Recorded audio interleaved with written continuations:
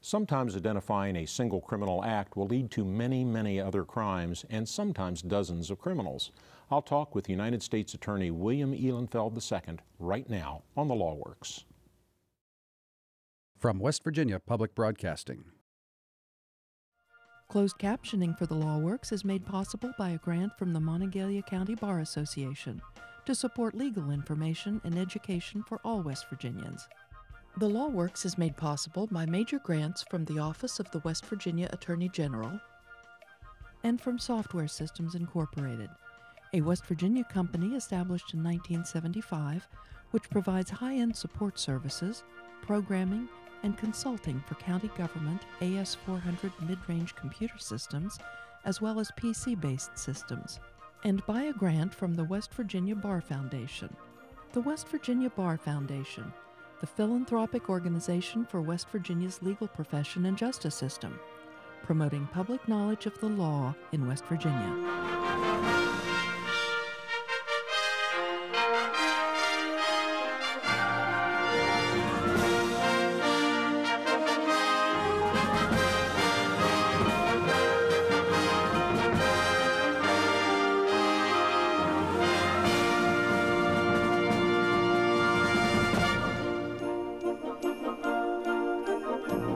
The investigation of major criminal conspiracies is a stunningly complex task.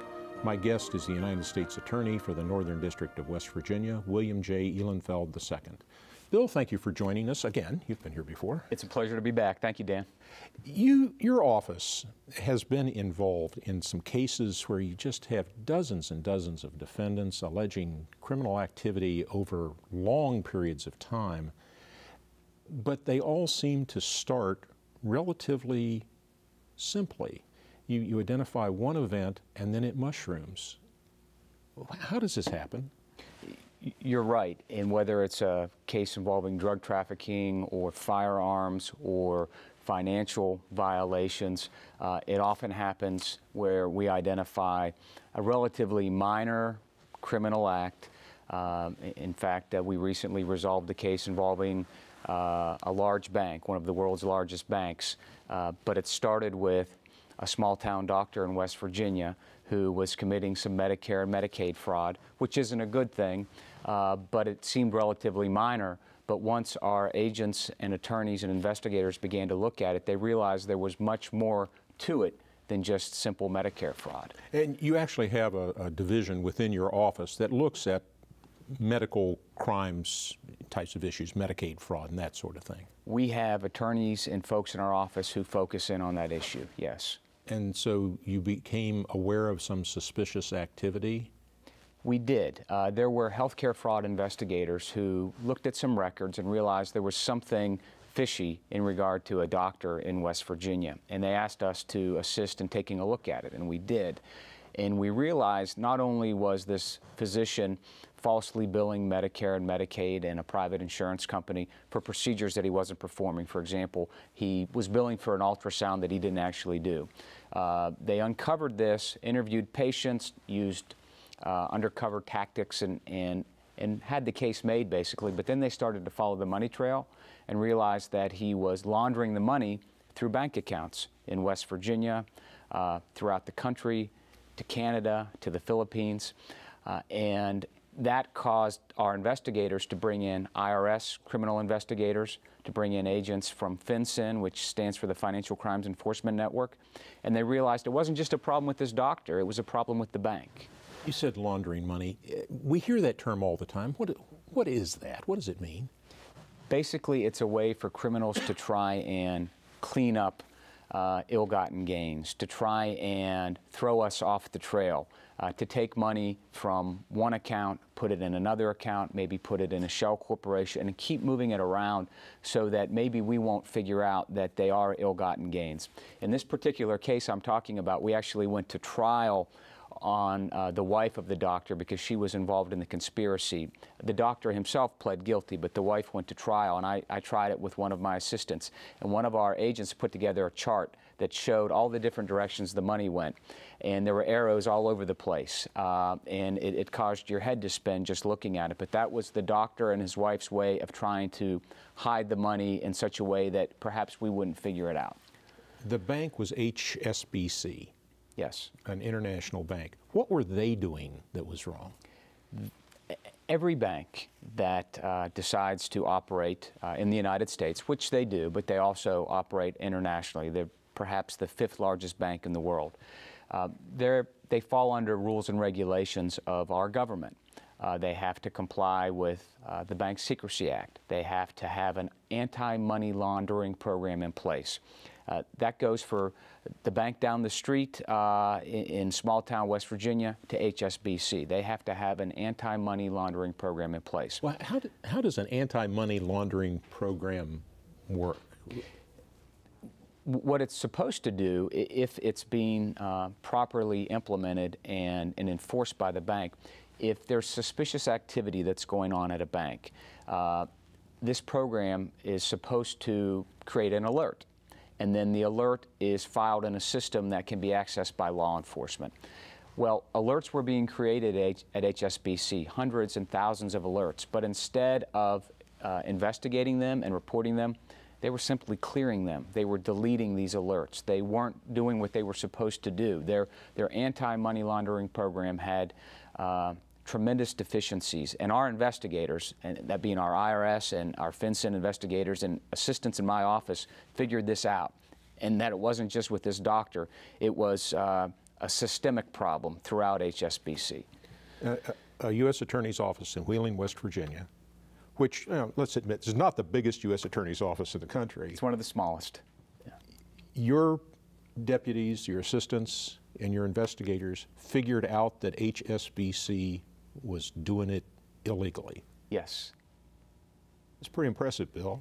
It is, and I'm blessed to have those folks here in our district and in my office to work with, because they're the ones who figured it out and then shared it with other agencies. Other districts became involved. The U.S. Attorney's Office in Brooklyn became involved, DEA, ICE, because... ICE is the immigration people. Yes. As it turned out, not only did they have a poor anti-money laundering program, they were also allowing drug cartels to move money from Mexico into our banking system, and they were also allowing other countries to commit illegal acts with their money. So it turned into an enormous case. It sounds like the mushroom effect, where you identify one thing and you move that thing or you touch that thing and you find that everything behind it is corroded and rotted and corrupt, and you end up changing a light bulb, you end up replacing the house because the light bulb burned out. Exactly. It became something much bigger than we ever expected. We're talking about complex criminal cases. My guest is the United States Attorney for the Northern District of West Virginia, William J. Ihlenfeld II. I'm Dan Ringer, and this is The Law Works. Well, we mentioned yours is not the largest office in the country, U.S. Attorney's Office in the country. What kind of resources go into prosecuting a case like this? This particular case involved thousands of hours when you add it all up from the investigators and the attorneys in my office. Lots of paper, lots of time pouring through documents, and working and coordinating with other agencies that, as I mentioned earlier, it can really chew up the time, all the time of an AUSA in my office when you dig into a case like this. I have visions of some poor soul at a table with papers stacked all over the place, a green eye shade, with bloodshot eyes, hunkered over working these things, and it's not literally like that, but there is a lot of paper. There is a lot of minutia that one has to go through to prosecute these cases. Absolutely. Michael Stein is one of the assistants who worked on this HSBC case, and I've been in his office a number of times since I came on, and there's paper everywhere. Now, he knows what it is and how it's organized, but you're exactly right. He had to spend an enormous amount of time working with the agents and on his own going through all that paperwork to try to figure this out. And that's just in your office, because once you scratch this scab, once you find out what's going on, entities, you said Brooklyn's United States Attorney's Office, but entities all over the country, and I guess in some part internationally, got involved in this. They did. The Brooklyn U.S. Attorney's Office, the asset forfeiture and money laundering section of the Department of Justice became heavily involved. Attorneys from that office had to travel to Great Britain, where HSBC is headquartered, to conduct part of the investigation over there. And so it really grew and grew until it was ultimately resolved here in early December. And all because a doctor was billing for things that he wasn't doing. That's how we got started with it, yes. Well, this is not the only complex, or I'm going to call it a big case. Now, that's a subjective term, and if you're a defendant in a criminal case, that's the biggest case in the world, is your case. But you've had a lot of cases in your office where you have literally dozens of defendants and that involve actions over months and sometimes years. Where do you see most of these big type cases? Normally it involves drug trafficking or drug and gun trafficking. We've had a pretty busy 2012. The folks in my office have worked tirelessly with agents to put these cases together. But earlier this year in Marion County, we had one of the largest investigations that's ever been put together in the Northern District, and 53 people were indicted as a result of drug and gun trafficking, and it was an operation that was supported by ATF and the Fairmont Police Department. ATF is alcohol, tobacco, and firearms. Yes, sir. And hundreds, if not thousands of hours invested into that case. A lot of money has to be invested in a case like that from the law enforcement side to get this up and running. A lot of manpower has to be invested, and so it took a lot of cooperation. In the end, it took lots of guns off the street, lots of drugs off the street, and a lot of violent criminals were convicted. There were criminals at all stages in this, from relatively small-time purchasers and dealers up to the big dogs that bring it in. You're right. There were some what we might call career criminals, folks that had been through the system before, that had prior violent felonies, all the way down to the other end with folks who had minimal criminal histories, who weren't the big dogs who we were really going after, but they got caught up in the investigation as well. I think one of the important things that comes out of that case is there are a lot of people who think, well, I'm not a big-time drug dealer. I'm just buying a little bit for my own use and passing it on to my friends. Passing it on to my friends makes you a drug dealer. Correct. And you had a bunch of folks like that were involved in this, a bunch of folks who were just buying it for themselves and maybe trading it for other things. As I reviewed that case, there were people who were buying television sets with cocaine or crack or whatever they happened to have. So it was everybody, the weekend recreational drug user, if we can call it that, as well as the people who are bringing it in suitcases and pickup trucks. Exactly. It was a wide range of folks, and you can't just say, well, I'm just giving it to my friends. A lot of times what we see, people are selling in small quantities to support their own habit, but again, that's against the law, and that's something that we can't turn a blind eye to. We have to investigate and prosecute those folks as well. And those kinds of prosecutions oftentimes lead up the chain to the bigger dealers. In fact, you kind of depend on that. We do. When we see someone who is small time, who isn't dealing in large quantities, but can open the door to a bigger dealer, oftentimes we'll work with that person to see if they can help themselves out and also help the investigation be further along. How do they help themselves out? What do you mean by that?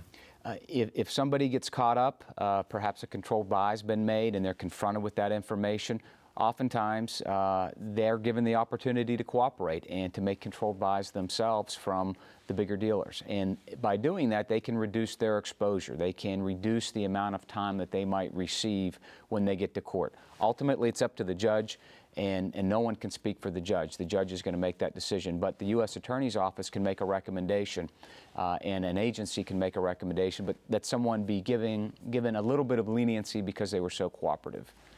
And you have to recommend that. The defendant has to provide you with useful information, maybe going out onto the streets and buying drugs, which is an incredibly dangerous activity, which is why they get some special consideration and get a somewhat lesser sentence. Sometimes not a greatly lesser sentence, but they get some help. Yes, it depends upon the level of cooperation, the amount of good that they do, and then you're right. My office, and I have to look at all of those. The motions are presented to me by my assistants, and then we talk about it and say, well, how much do we want to recommend this person get? How many levels of a reduction should they get on the sentencing guidelines? And then we present that to the court. Yeah, the sentencing guidelines are an interesting thing. We've talked about them here before. Basically, federal sentencing guidelines is a table. They're determined by some sort of formula that recommends to the judge what the sentence ought to be in a case. And it looks at the amount of criminal activity that has occurred. In drug cases, it's the volume of the drugs generally, the nature and the amount, and the history of the person who did it. If this is the first time a person's been involved in a criminal case, they are dealt with less harshly than someone who's been in trouble with any kind of court in a criminal matter a half a dozen times or even 2 times. It becomes harsher over time. That's correct. Up to the point where you can go away forever. You were talking about controlled buys. What's a controlled buy? A controlled buy is something that is done with typically a drug task force where they will monitor through sometimes video surveillance, sometimes audio surveillance, a drug transaction from a confidential informant or a CI to someone who's a target of an investigation. And it's controlled in that they're watching it, they're listening to it, they've provided the funds that are going to be used to make the purchase, they've copied the funds that are going to be used so that they can track those as well. Photocopied the bills. Exactly, so that if later on the person that they do the transaction with is arrested or a search is done, they can confirm whether or not it's the same money. And they afterwards, beforehand they pat the person down, make sure they don't have any contraband on them, and then afterwards they do the same thing. They take the drugs that were purchased and debrief the person, and so all parts of it are controlled, and oftentimes it makes for strong evidence in a criminal case. We're talking about complex criminal cases. My guest is the United States Attorney for the Northern District of West Virginia, William J. Ihlenfeld II. I'm Dan Ringer, and this is The Law Works. Strong evidence. As someone who does criminal defense work in the federal system from time to time, I have had many cases where the evidence is disclosed to me, and I'll get a stack of DVDs with video on them or CDs with audio recordings and documents, and I see in these recordings my client handing over drugs, taking money, driving off, arriving, talking about how much more he or she can get and where it came from and that sort of thing. There's not much a criminal defense attorney can do when evidence like that is dropped onto their desk. That's pretty good evidence, what you just described there. And the best thing a defense attorney can do is to try and argue for something at sentencing that is less than what the guidelines might normally call for. Maybe there's some special circumstances, but it's tough in a situation like that. Yeah, the best thing you can do is just be frank with your client and say, here's what it is, look at these films, listen to these audio recordings, who is that? And I've had some brave souls say, well, that's not me, I don't have a gold tooth, but the guy in the recording does. There are ways to explain that. And usually you have to explain to them, here are the people who are going to be on the jury. If we have a trial in this case, what do you think they're going to say? And most typically, they understand that there's a problem. Because these things, federal criminal prosecutions, for drugs at least, are not questions of, did you intend to commit a crime here, or can you characterize it some other way? Nor is it a question of, were you stealing a loaf of bread to feed your hungry children? These are drug cases. These are obviously taken very seriously by your office. They are, and it's something that we do on a very regular basis. We prosecute probably more drug crimes than any other type of crime in our district. In fact, I reviewed the United States Sentencing Commission, which is the federal entity that keeps track of sentences in federal criminal cases, how they're resolved, who's involved in them. And nationally, about 35% of all the crimes in the United States are drug-related crimes. And I'm not surprised to hear that. That percentage might be higher in our district, but we also have a large number of gun crimes that we prosecute, white-collar crimes that we prosecute, healthcare fraud, but drugs would be at the top of the list. What kind of gun crimes? Felons in possession, and there's a list of folks who are prohibited from possessing guns. The most popular or the most common is a felon who's no longer allowed to possess a gun, but there are other types of people who can't possess a gun. A drug user, a drug addict is not allowed to possess a gun. In fact, and that's the point we ought to make, if you use drugs, if you use them and can be fairly described as being a chronic drug user or an addict, you can't own or possess a gun. You can't live in a house where a gun is present, because if you do, that in and of itself is a federal crime.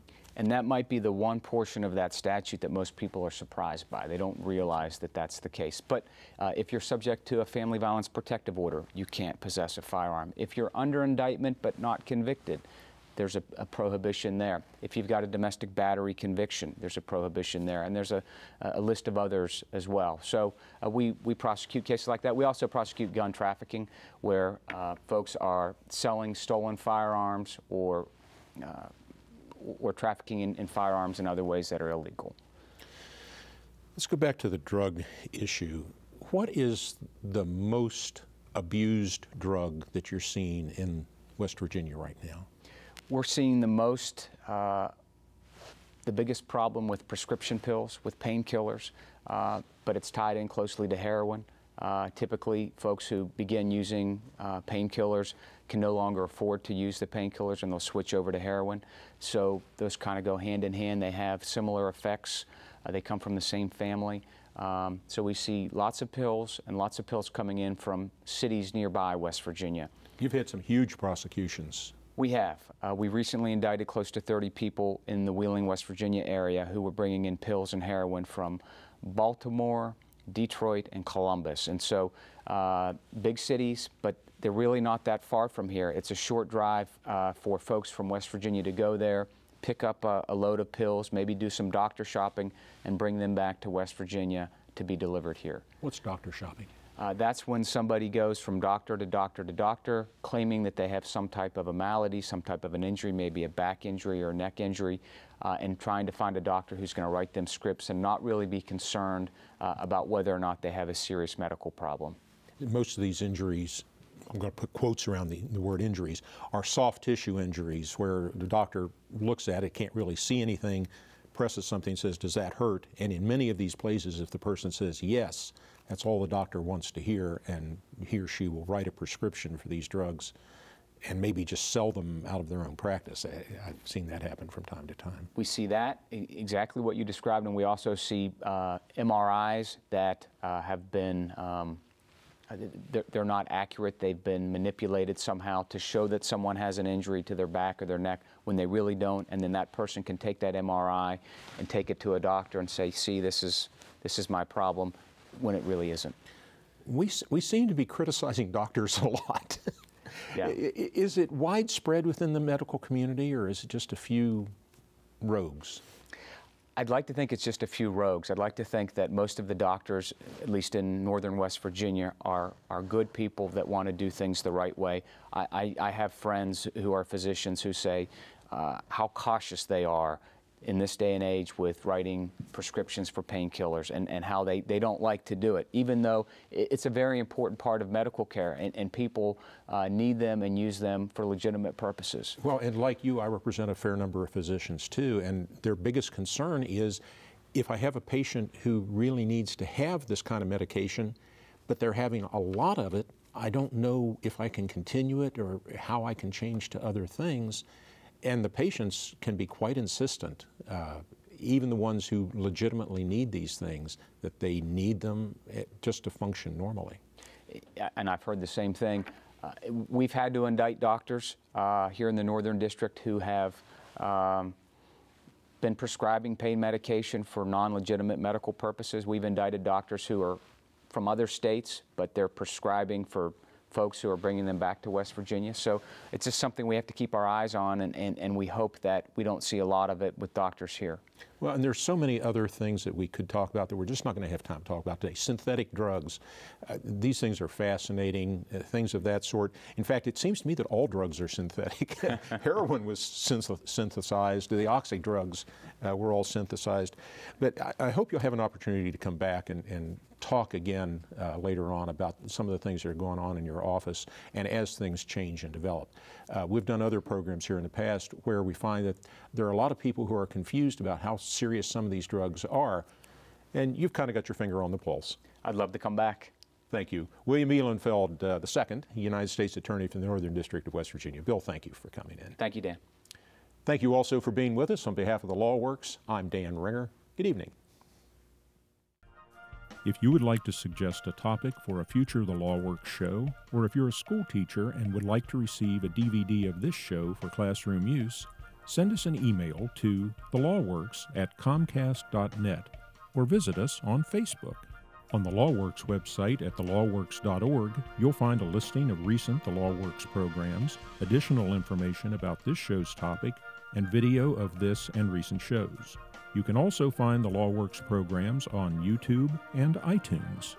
The Law Works is produced in cooperation with the Office of the West Virginia Attorney General, the West Virginia Bar Foundation, the Mountain State Bar, the Monongalia County Bar Association, and the West Virginia University College of Law.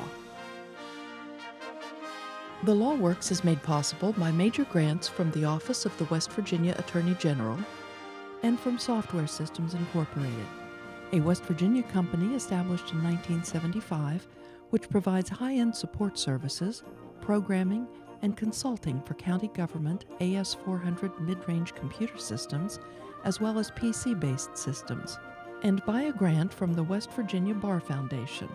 The West Virginia Bar Foundation, the philanthropic organization for West Virginia's legal profession and justice system, promoting public knowledge of the law in West Virginia. Additional support for the Law Works is provided by the West Virginia Supreme Court of Appeals. From West Virginia Public Broadcasting.